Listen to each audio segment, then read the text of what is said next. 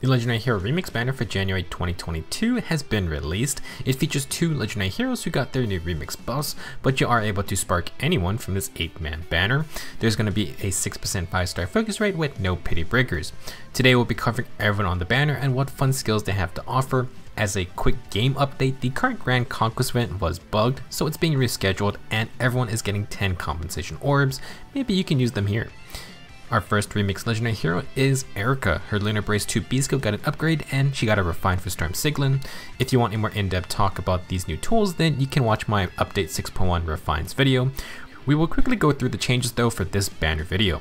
Legendary Eirika is a pretty fast sword cavalier and her Lunar Brace B skill used to grant extra true damage on special proc, but came with a +1 special cooldown penalty.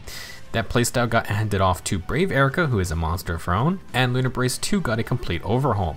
Now it gives Kanto 2, no follow-up 3, and true damage on hit equal to 50% of the foe's defense stat. Storm Siglin's Refine essentially grants +8 to all stats for Eirika. She gets dodge damage reduction, and Eirika gets +1 special charge for every action. Basically, Legendary Eirika combines the Infantry Swordmaster builds of dodge and no follow-up with the Cavalry Kanto playstyle. Eirika also gets easy cooldown reduction, which is a bit hard to come by on Cavaliers. For her new extra skill, the remix buffs upgraded Eirika to attack at speed solo 4. You can easily stack that with the Sacred Seal version, and Legendary Eirika is pretty much ready to go.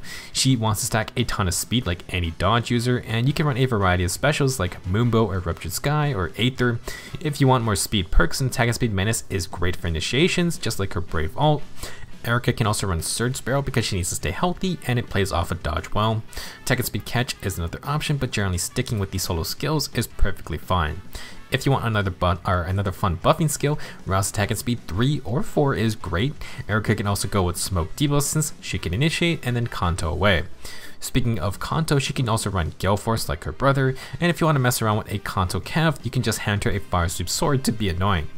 Like Fallen Dimitri, you could get the Fire Sweep and Kanto combo going. Now, if you want to put some pressure on defenders, Eirika can go with a 4 cooldown special like Dragon Fang. She can proc it on her second attack if she takes a counter. If you have a super stacked Legendary Eirika with max investment, then she could also run things like Distant Counter for fun. Eirika can also get Aether going pretty fast. Overall, Legendary Eirika isn't doing anything super new, but like Legendary Ryoma, she brings infantry skills to the cavalry class. Very nice refine, pretty easy to build around, and Kanto is busted as usual. Our second legendary remix goes to Lucina. Her Future Vision assist skill lets Lucina swap with an ally and then she gets to move again. It's an extremely powerful movement ability, and with the remix buff, Lucina now inflicts -7 attack and defense debuffs on the nearest foes within 4 spaces after you swap. Debuffs are great, but they synergize with Dogen's Refine. Dogen now gives Lucina extra stats against any foe, and she gains the Pelagian effect against attack speed and defense debuffs. Lucina can swap with Future Vision, debuff some foes, and then take advantage of the debuffs for better combat prowess. In addition, Dogen gives Lucina and her ally a buff when using an assist skill. They both get a follow-up attack when you initiate. This is an extremely powerful status because free follow-ups can make any high-tech unit deadly even if they're very slow. There are many ways to counter it, but it's never a bad thing to have, and Lucina can use the follow-up herself. For her new remix skill, Legendary Lucina upgraded to Swift Sparrow 3. You can keep that since she's still mainly a player phase unit.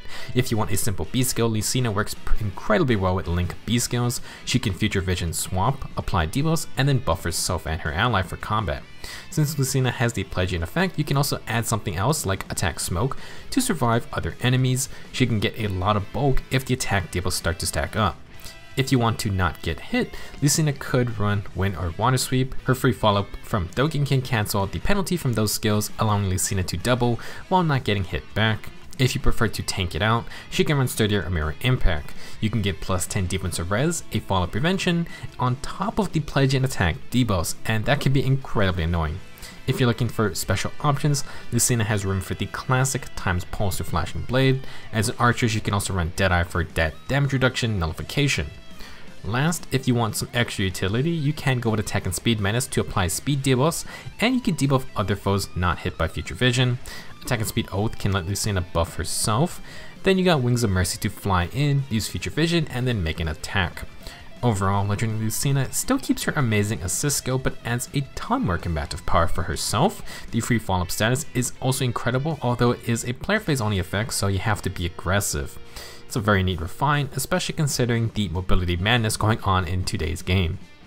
Let's now take a look at the other heroes on the banner. In red, we have Legendary Eirika. For skill fodder, the best she has to offer is attack and speed solo 4. Her other two inheritable skills are not exactly high priority, unfortunately. Joining Eirika is going to be Catherine. She's a speedy sword infantry unit, and her Thunderbrand sword comes with offensive no follow-up and desperation at any HP. This means when Catherine initiates combat, she can 2-tap immediately, and she isn't stopped by warrior fighter type skills. If you want some fodder skills, then she can go with Swift Sparrow 3 and Low Speed and Defense 3. Both of these are great skills for a variety of units and builds. We have multiple free-to-play friendly sources of Swift Sparrow 2 now, so if you can get that beforehand, you can get Low Speed and Defense for some great value. Next in the blue group is Legendary Lucina. She also doesn't have the greatest skills outside of Swift Sparrow 3. Wings of Mercy is on other low rarity units, and Distant Guard is also on quite a number of free-to-play heroes. You can use Swift Sparrow 2 to get another full skill, but neither of these are super crazy. Now, joining Lucina is a special unit. Dual Ephraim and Lyon are technically limited time units, but they released on a new hero banner. Outside of their banner rerun, some hero fests, and special banners like this one, no one knows when they may show up again. They are in a very unique limbo situation, and it's a good thing Ascended heroes did not follow the same pattern. As a dual unit, Ephraim and Lyon do get the extra arena score bonus, and their dual skill lets infantry and army units or within 2 spaces move 1 extra space for that turn. This could be great for something like summoner duels. Dual Ephraim is a lance infantry with high attack and defense. Regan Leaf is effective against cavalry and army units, plus if Ephraim has more attack than the foe, or he has a movement buff, he gets a follow-up attack. He has low attack and defense to help win the attack check, and odd attack wave for some self-buffs. Dual Ephraim is only one of 2 units to have Heavy Blade 4. Funny enough, Pirate to Barn is part of a New Year's bundle right now, and he is the other Heavy Blade 4 user. If you really want that skill, you can either pay directly or you can spark Ephraim. If you use Dual Ephraim, be sure to grab Heavy Blade 3 from Janki and get low attack and defense 3 on the side. For the green group, we have Legendary Lyn back again. Lyn is a green infantry archer, and she has her refine and remix boss. Swift Molecule gives Lyn plus 10 attack and speed, extra true damage on hit equal to 50% of her speed stat, and impenetrable dark, so she disables all support skills affecting the foe. With Laws of Sake 2, Lyn gets plus 6 to all stats, and if she outspeeds melee units with 5 or more speed, she prevents their counterattacks. This replicates Brave Lyn's Sake's Blessing, sort of. If you want skills to inherit the remix buffs, gave Lyn Joint Drive Speed. It's a very nice skill for any unit. Lyn then has Rally Defense and Res and Desperation 3, but there are other ways to get these lower tier skills. She also has Speed Tactic 3 if you want it.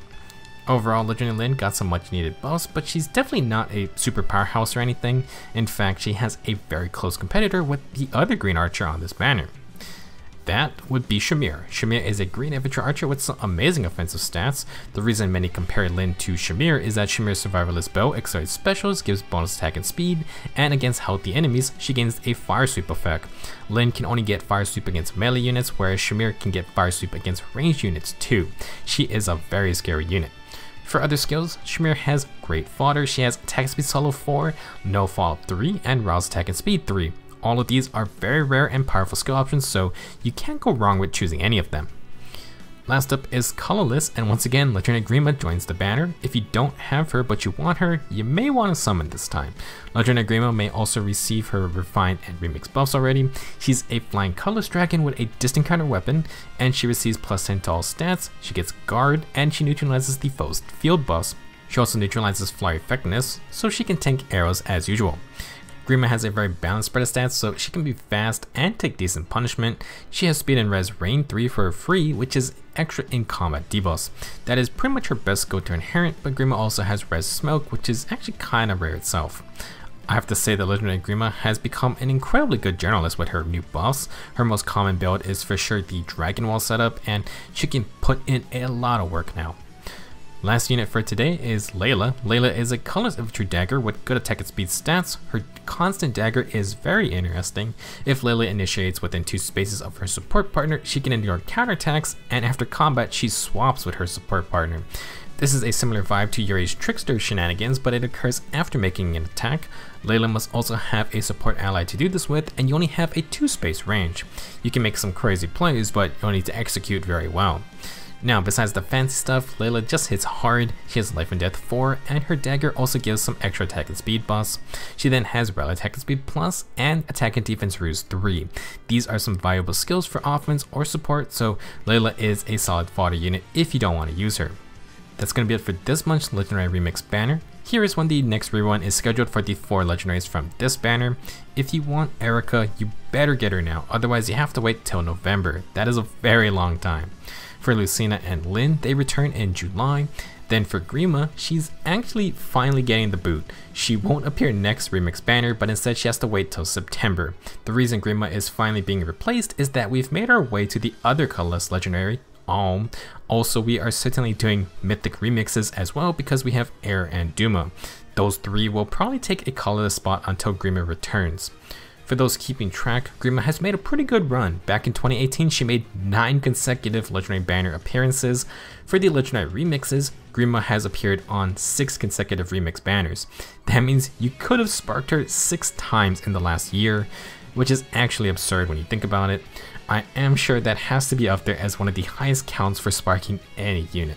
For those on the fence about summoning, we do have a double Special Heroes banner coming this month as well. As a reminder, with the Fade Pass, you can spark the double Special Heroes banner now.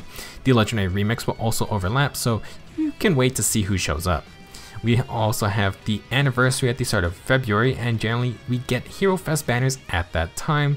Christmas and New Year's may have passed, but Faye still has a lot of orb tempting spending outlets left. To those that are summoning now, I wish you good luck, and I'll see you in the next video.